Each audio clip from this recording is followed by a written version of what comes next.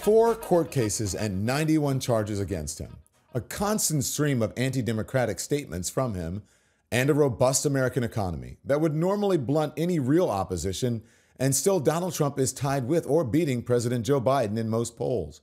How? Why? I wanted the view from someone who used to be on the inside of the Republican Party before being famously ejected.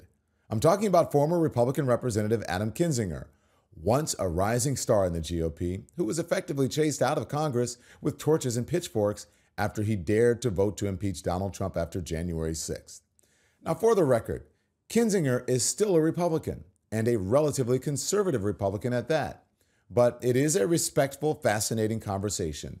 All Trump, Gaza, Ukraine, abortion, and the Supreme Court. I hope you enjoy our chat. Congressman, thank you for joining us. Do I call you Congressman? You call me whatever you Adam? want. I mean, if you're feeling formal, but if you're feeling like a buddy, which you are, Adam's just fine, man. That's great. Yeah. Okay, well, I've got to ask you this. I'll call you Congressman and then Adam sometimes, but let me ask you about the former president losing his appeal yesterday to move the venue, to try to get this thrown out, to delay. It seems like this may be his last delay when it comes to this particular case. Yeah, I mean, it looks like it is. I mean, everything he is doing, and I think, it does bear repeating because we know this, but not everybody knows it.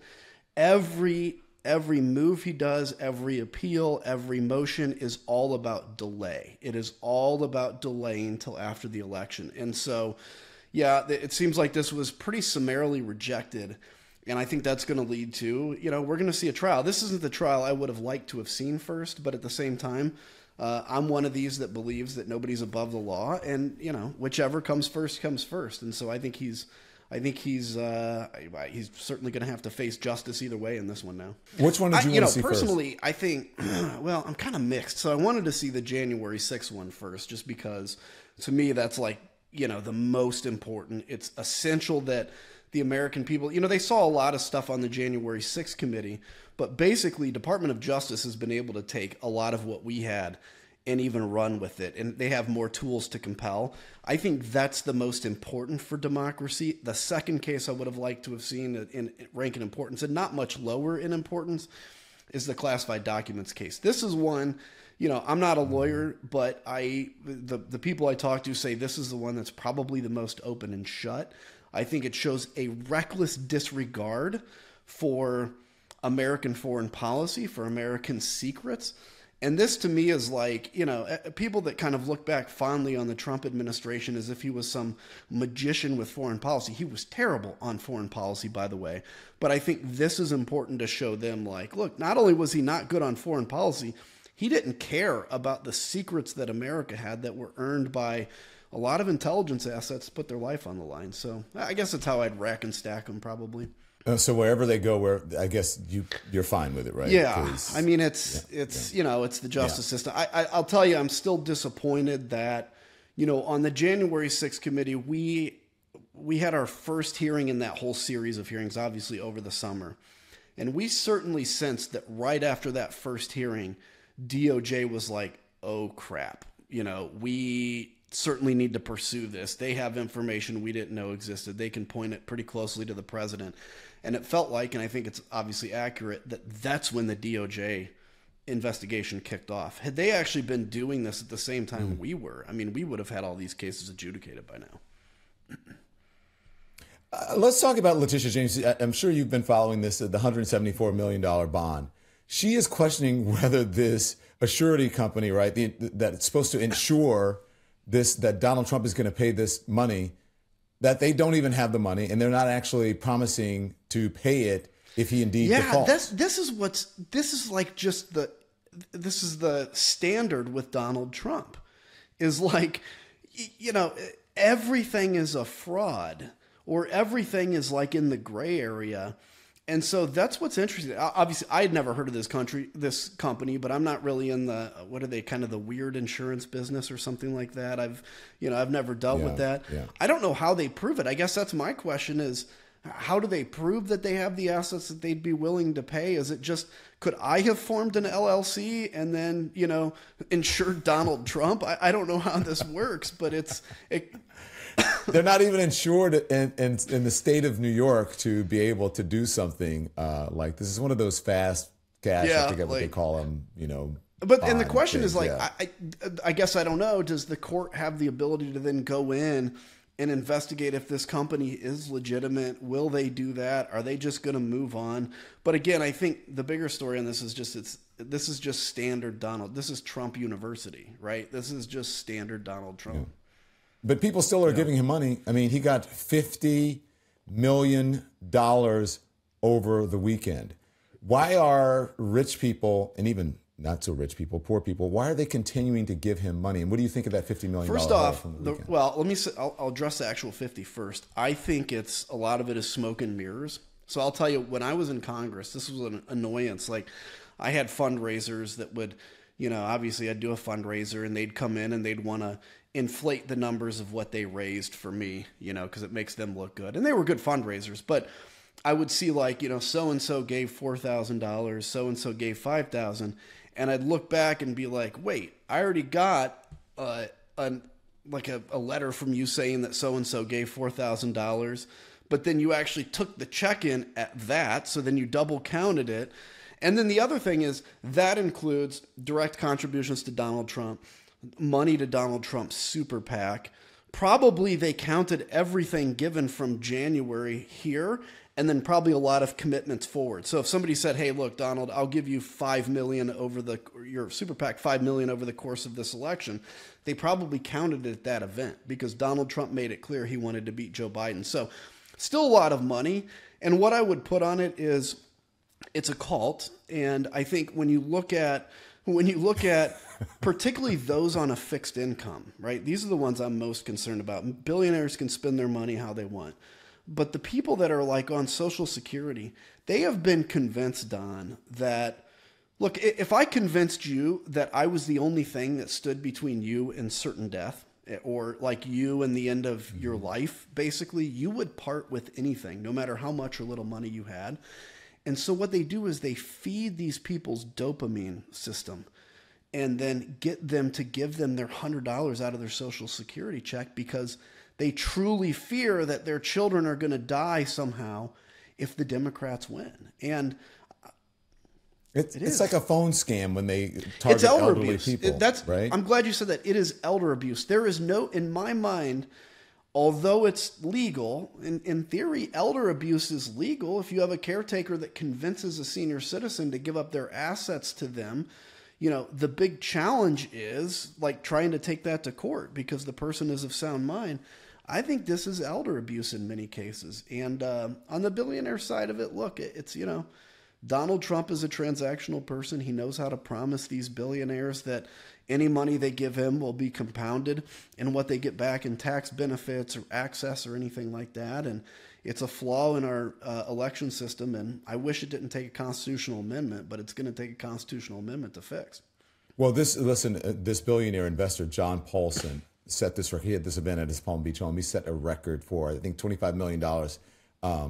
It doubles the $25 million that Joe Biden got in his campaign when he was in New York with all the former presidents. So you're saying even that is a scam, and you're calling it elder abuse. Where does it stop with Donald Trump? I mean,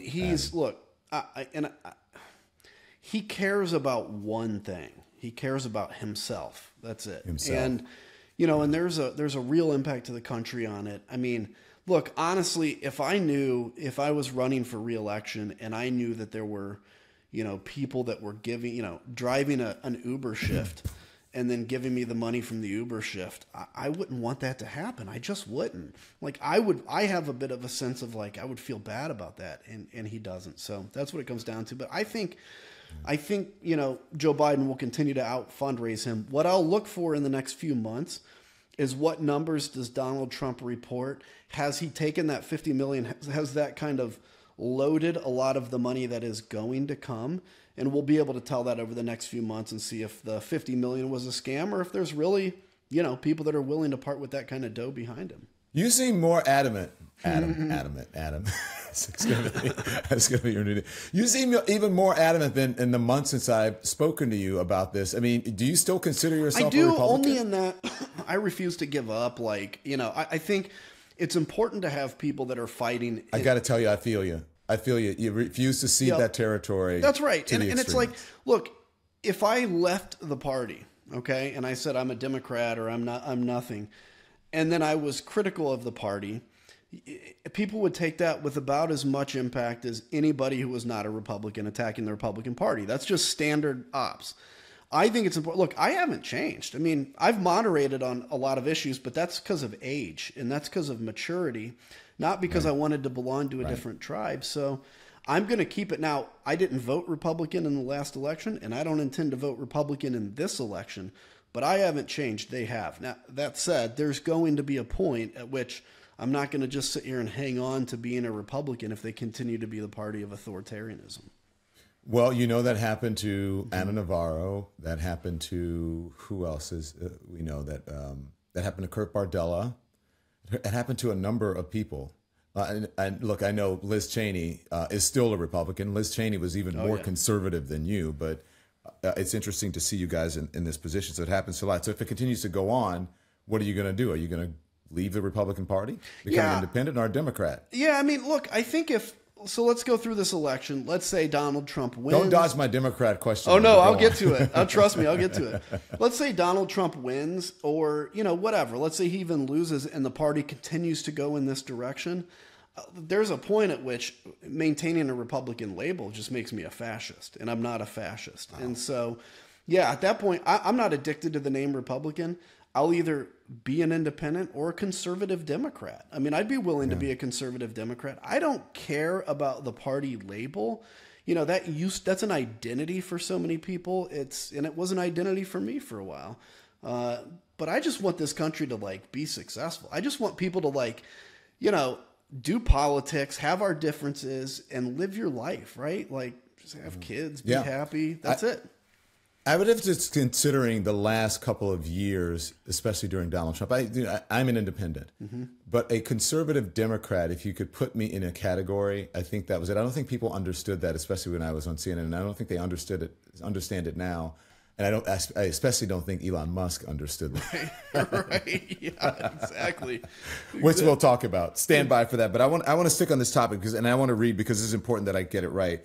I'm wondering for what that money that they're going to use for and what Donald Trump is going to do if he gets back into office. I want to talk about this Project 2025 and what's happening behind the scenes because I know it's very concerning.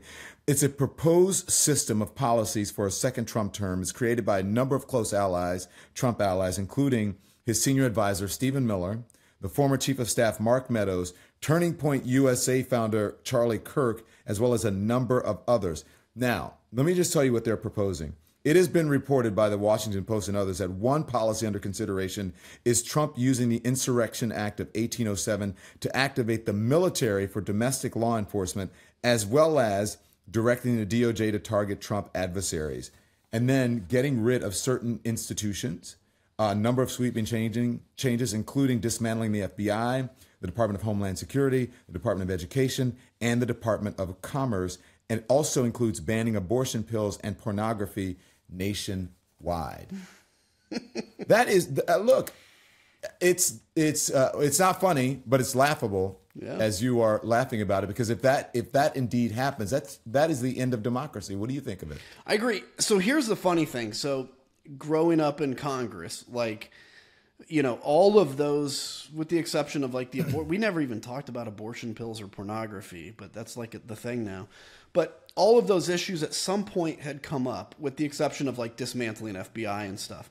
And it was always seen as this kind of pipe dream of Republicans to get there, but we could never get there. Well, what's happened is, Don, they learned, especially through January 6th, a lot, and with this Insurrection Act, a lot of the power that the president can have, that we knew the president could have it, but because of how we've always governed, because of all these decencies, because of, standards or whatever, nobody would ever think a president would. Tradition. Tradition would ever do the Insurrection Act to go after his enemies. But now we have gone beyond where there's any sense of decency. The former president now has the January 6th quote unquote hostages who are prisoners, singing the national anthem. So nothing is off limits. The Insurrection Act is a very frightening thing to me, because I think if he does incite the Insurrection Act, if he does go after his enemies, what's our options at that point? Well, we can hope that the military wouldn't carry it through, although technically it would be a lawful order. We can take it to the Supreme Court. Well, the Supreme Court's very strict constitutionalist, and they'll say, well, if Congress doesn't like it, they should change the law. This is a real concern. Now, I don't think they're going to get all of this done. Let's be clear. I think the best case scenario is you'll have a very inept government for 4 years. But the worst case scenario is they get a lot of this done. And what happens then? Democrats take power someday, and then what do? They do the same thing, maybe, because I don't know. But this is how democracy falls apart. Because, Don, the only thing you need for democracy to survive is just a basic trust, a basic compact with everybody, that you can vote, your vote counts, whoever gets the most votes wins. When you start doing things like that, that basic compact goes away, and you cannot self-govern without that basic trust. How can Republicans and people who say, and I think Donald Trump claims to be, doesn't he carry around the Constitution or something like that? How can they claim to be strict constitutionalists? Here's the weird when thing. They're opposing this stuff. I don't think they do anymore. I mean, you think they believe in the Constitution? I think they believe. I think they'll tell you they do. Now, this isn't every Republican. Rank and file Republicans, I think, still in their heart do. But let's take a Marjorie Taylor Greene, or let's take a Charlie Kirk. They've basically said this now. It's all just about power to them. It is all just about seizing the instruments of government and taking power. Barbara Walter wrote a book called How Civil Wars Start. And what you see is when a majority ethnically or racially tends to lose power, that's when you start to see authoritarian grabs by that group, because they start to realize they can't win elections fair and square. So now they try to do that through power means. I think you're seeing the beginning of that. And that's why it's important we talk about it, because I think people have to be aware that this is what's going on, not to scare them, not to just elect one person to the presidency or another, but so that they can see these things develop and push back against them in their own way. Is the average Republican, the traditional Republican in Washington right now, are they powerless? Do they have any power? I hate to use the word impotent, but I'm not using it in a sexual term, but yeah. What happened? How do they feel sitting there watching, Marjorie Taylor Greene and Matt Gaetz and all the chaos and trying to get rid of Mike Johnson and getting rid of Kevin McCarthy? What are they feeling? They hate it. I've talked to them. They all hate it. That's why so what many do they do? That's why so many of them are leaving. Here's the problem. Are they powerless? Yes. Are they impotent? Yes. But it's only because they choose to be. So let me give you an example. Okay. If you, me, and 8 of our friends sat in a room and I pulled out a box of hand grenades, okay, and I gave everybody a hand grenade, live hand grenades, we all would be of equal power. It'd be a dangerous situation, but we'd all have the same power. Now, if one of us was actually willing to pull the pin on that grenade, we become the most powerful person in the room. That's what you have right now with the Marjorie Taylor Greenes. They're pulling the pins on these grenades. They're doing things that nobody ever thought anybody would ever do. Dropping motions to vacate, voting against rules on the floor that govern debate, which we never, ever voted against in the past. Doing these kinds of things. The problem is the only way to push back against this is to have somebody else in the room willing to pull the pin as well and either blow everybody up or call their bluff. And so far, these powerless Republicans have been unwilling to do it. On the Ukraine issue, just 2 Republicans can go to the speaker and say, we're going to vote against every rule. And again, a rule is required for any floor action. We're going to vote against every rule that comes up unless and until you put Ukraine on the floor for a vote. He would do it in a week. He'd have no choice. But that's pulling the pin on the grenade. That's the problem. What happens then? I guess nothing happens? Well, are you saying that they don't have the backbone or the spine to stand up to these guys? Yeah, at this point, yep. And now Specifically on Ukraine, we'll see what develops over the next few weeks. But, I mean, look, Mike Gallagher is leaving. He's not shutting down the floor. He's got nothing to fight for. Mike Turner and Mike McCall went on CNN and said Russian propaganda has infected the Republican Party. They're not going to the speaker and saying they're going to shut down the floor. So there's got to be a point at which they either get so fed up or you just let the crazies run the asylum, and that's the moment. You know what's weird, Adam? As I'm sitting here listening to this, like those things that, back in 2016 that I was warning about and people were saying, oh my gosh, you're a big lib, right? Now, traditional conservative Republicans are saying the same thing, and you cannot call them libs. Right. You cannot call them lefties. You cannot call that, say that they have MAGA derangement. Yep. And so make it make sense for me. It doesn't. I mean, it's the fact is there, and I wish I could even point it back to where this started. I wrote a book, Renegade, and my point in it wasn't to talk about me, but it was to kind of show over my time in politics where a lot of this started and what's happened on the macro scale in terms of politics. But look, I remember in 2015, I don't know if you remember the name Dana Rohrabacher. It was kind of yeah. So he was on Foreign Affairs with me, and we would set my work with Dana Rohrabacher. What's that? Didn't Tara set my work with Dana Rohrabacher? I think yeah. she did. Yeah, maybe. Yeah. Yep. And I think, in fact, I think another former Republican. Yeah, exactly. So, but Dana was always pro-Russia, and I would argue with him on the committee. And this, like in 2015, people would say to me, Adam, just lay off Dana. He's probably paid by the KGB, like whatever, right? Now everybody's that way. And what I've learned, the reason this has happened is usually the most extreme voice pumps the most dopamine. The most dopamine addicts the base, and the base keeps needing that pump and that hit of dopamine. And the only way to do that is to convince them that Don Lemon is a huge liberal who's coming to get them. Adam Kinzinger is a huge rhino. It's to put fear in them. That's why. That's how. You're not suggesting that people are being paid by the Russian money, are you?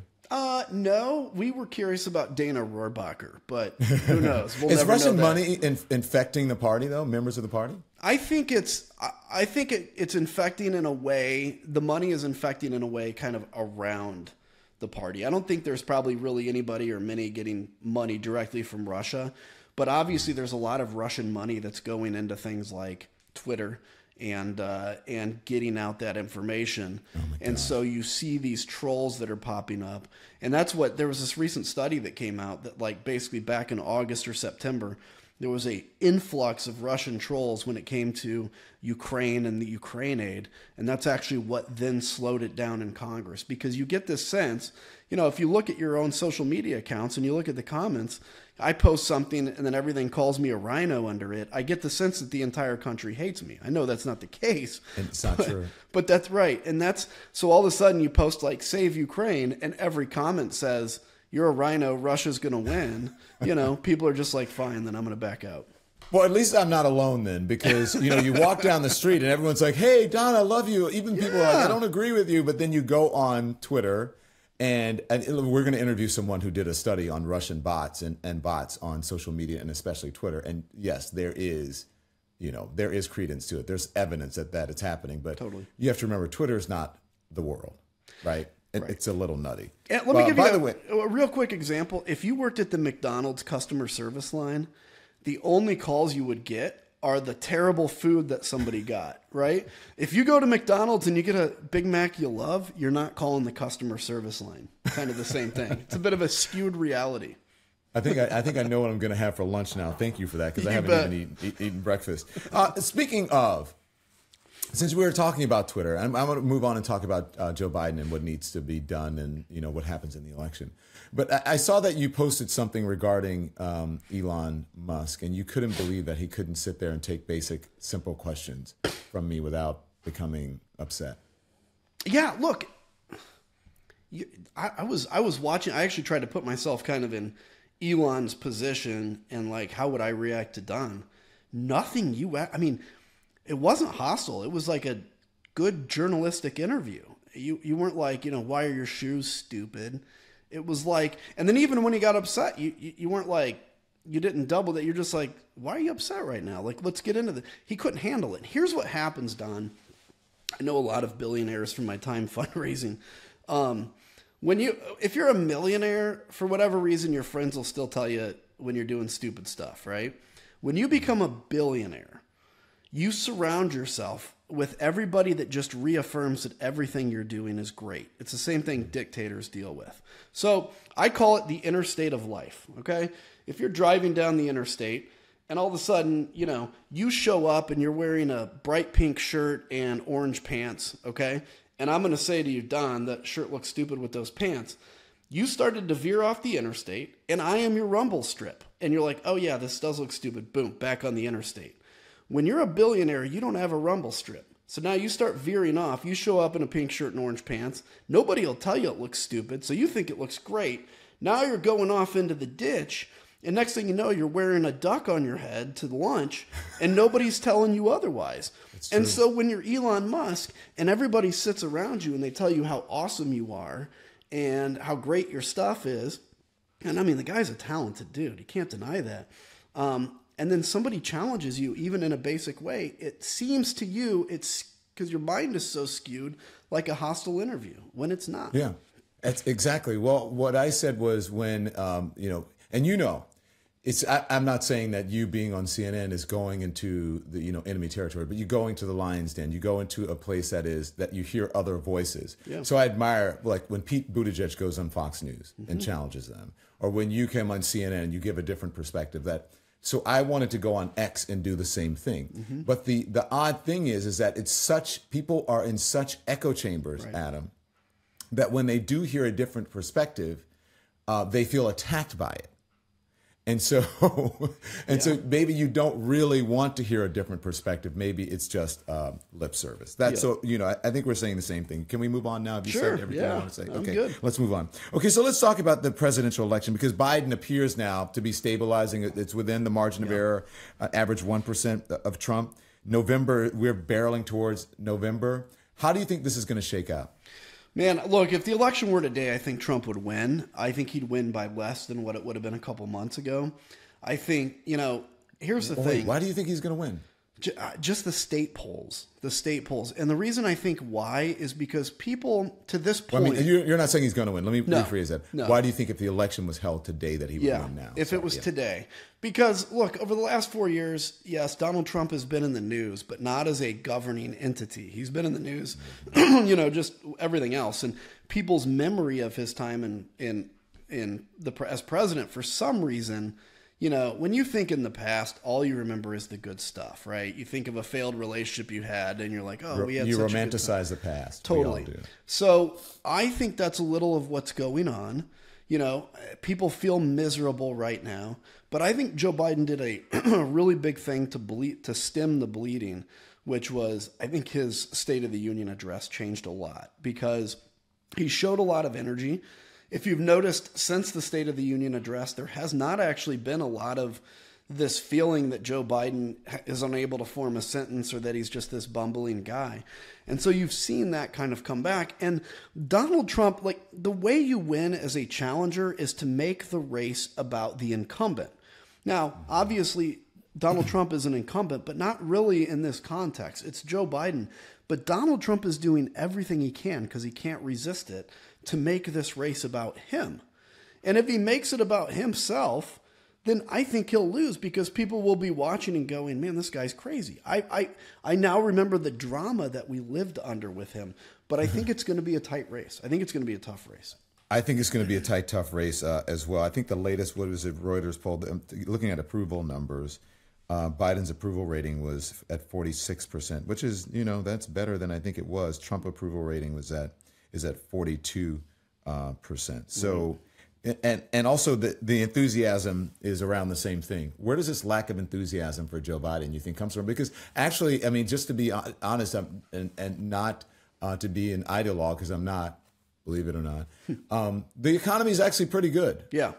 We're actually, Biden has done a lot of things to help people. He's not perfect. No administration is. Every administration makes mistakes. What do you think? Why hasn't that being? What's the word? Why aren't American people absorbing that or feeling that? This is, and I may be completely wrong here, but it's my theory, which is he's kind of the victim of the United States having such a good economy for so long, with the exception of COVID, but COVID was explainable, and we came back really fast. I mean, really, since the Great Recession, if you think about it, the United States has had a growing, vibrant economy, And I think that's kind of baked in now, that the economy is always going to be good. If we're coming off a recession, then I think people feel it better and feel it differently. But yeah, I think right now we're kind of the victim of just, it's been good for so long, what now? There's another issue too, which is, the fundraisers, the messengers, they've all determined that the economy doesn't drive dopamine hits. Dopamine hits are driven by cultural outrages, by, the attack on the border.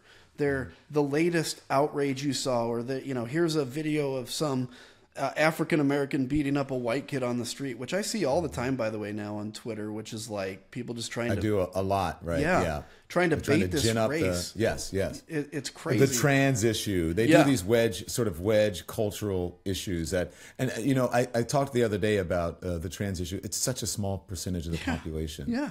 And they brought more attention to this Trans Visibility Day than anything. What about Roe v. Wade, though? Do you think, because that was supposed to be a big issue that was going to help Joe Biden, is going to help the Democrats, do you think it still is? I do. I think it's going to be helpful for the Democrats. I think, look, all you have to look at is this Alabama special election. It's these little elections you see before the big election that usually can kind of give a sense of where the energy is. And I think the biggest thing, look, if this was just a matter of, hey, Republicans wanted Roe versus Wade gone, it's gone, now we're going to leave everything to the states to decide, I don't think it's as powerful of an issue at that point for the Democrats. But the Republicans cannot help themselves to now talk. IVF is being banned. In Alabama. It wasn't that long ago when I was in Congress that we were actually pushing for the military to cover IVF because, pro-family, right? And those are the things that I think are going to gin up the base. So I think the Democrats are right to use this, particularly on a state-by-state basis, and I think it's going to work in their favor. I don't know if it's a panacea. So I think if there's this idea that we need to just run an entire nationwide election on abortion, I'm not sure that's going to be right, but I do think it's going to be an issue that works for them. The other thing, Don, that I think they've got to do is you can't lose Ukraine. Joe Biden has to show some foreign policy wins here, because I think the sense about Biden, right or wrong, is that, look, this election is about evil versus weak. And Joe Biden's weak, Donald Trump is evil. Joe Biden, look, we had the shameful withdrawal from Afghanistan, which even I'm still bitter about. Ukraine is fighting to a stalemate at this point. What's going on in Israel, we'll figure out in the next few months that. The Houthis are attacking the Red Sea, and we're kind of fighting back, kind of not. He's got to, if we get this aid bill done, show a real fire to give Ukraine what it needs. May not win by November, but to be back on the offense. I think they're underestimating how important Ukraine is to, for instance, the Haley Republicans that are still not voting for Trump, but are waiting for kind of a carrot from the Biden administration. Wow, that's interesting that you say that. You think it's Ukraine, because I'm gonna talk to you about Israel a little bit. But you think Ukraine more so than Israel? I think for the Haley voters, yes, and I think for the broad kind of foreign policy win, I think it's Ukraine, because I think Ukraine is honestly, I think it's actually the most important foreign policy event in my entire lifetime, even over the collapse of the Soviet Union, because this determines if the post World War II order survives or not. That's my opinion. Okay. Let's talk Israel since we're here now. Yeah. The war in Gaza is looming over President Biden. You know that. You said he needs a foreign policy win. More than 30,000 Palestinians have died, 13,000 children. Human rights organizations are warning of widespread famine. The question is lately, and I don't know if you saw Jon Stewart on the Daily Show the other night. The question is, has Israel gone too far? Look, it's tough because let me explain. When we went into, and I will directly answer that, but I've got to start with this. When we went after ISIS, okay, and we went into Mosul, Mosul's the best example. We destroyed Mosul. The city was destroyed, was leveled, flattened. That's how you defeat an enemy in an urban environment. Now, the difference is in Mosul, people were able to flee to other areas. So basically what you had is civilians left, and what was left in Mosul were ISIS fighting. And so, yes, you had to destroy houses and buildings to kill ISIS. And we did it. We with the Iraqi army. In Gaza, where I give a lot of criticism to, quite honestly, is Egypt and Jordan that have closed their border to Gaza. So you have a population that is unable to flee. And now you have Israel with, frankly, the same determination we had with ISIS, which is we have to wipe out Hamas. Now, that said, Israel has done a terrible job in messaging. They've done a terrible job in talking about the importance of strategic strikes, going from the opening phases of the war. The opening phases are going to be very violent, very deadly, to kind of counterterrorism or counterinsurgency phases now, which is when you have to win hearts and minds of the population. You may not win the hearts and minds of the population, but that's what you have to transition to. So I would say Israel is right to want to destroy Hamas. Like, I mean, if I was the prime minister of Israel, I'd still be outraged by October 7th. But I think they have to do a better job of talking about and truly turning to a counterinsurgency, counterterrorism type model. And I don't think they've made that clear yet. And frankly, I'm not sure if Netanyahu knows what it is that he has in mind and what he wants to do. There's this feeling that he's extending this war so that he survives politically. I don't know if that's true or not. That's a very cynical take. If it's not true, he needs to make it very clear what his goal is, because they are losing the messaging war. And let me tell you, losing the messaging war is almost as serious as losing the actual ground war. Well, at the very beginning of this, I was talking to folks about the PR war, and that it was a tightrope for Israel, and who wouldn't be outraged? And it's also very emotional for Jewish people, and one can understand that. I was watching an interview, Adam, with Jose Andres from World Central Kitchen, and he said, this is no longer about October 7th. I don't know if I agree with that, but what do you make of his comments? Obviously, he is very emotional considering what happened to his workers, the international aid workers as well. Yeah, I mean, I well understand his emotion. I think, look, I disagree with that this is no longer about October 7th. I mean, again, let's take 9/11, let's take ISIS. We prosecuted a multi-year war. And ISIS still exists, by the way, and they're growing, and we may have to re-engage them at some point soon. And so, look, a counterinsurgency, counterterrorism type action takes a long time. Hamas was allowed to basically thrive in Gaza for a while. But I'm not going to fault for what Jose Andres said, because, obviously, what a tragic moment for him, and a huge mistake by Israel. I mean, everything I understand is they actually checked in at a Israeli checkpoint. They had their convoy was well marked. This is a problem, and I'm a big fan of the Guard and Reserves in the United States of America. This is one of the problems. It's a pretty brilliant model that the Israelis use with their reserves, because obviously small country, huge reserves. But the problem is you bring a lot of people into a combat situation that frankly have not trained in depth in a very long time. And so they're not 24 hours a day being hit with, hey, watch your target, be careful, this and this. And you end up with a lot of guys that may be accountants that are now sitting behind, the combat power of a drone that make bad decisions. Yeah. Let's, there's also aid. You talked about aid to Ukraine.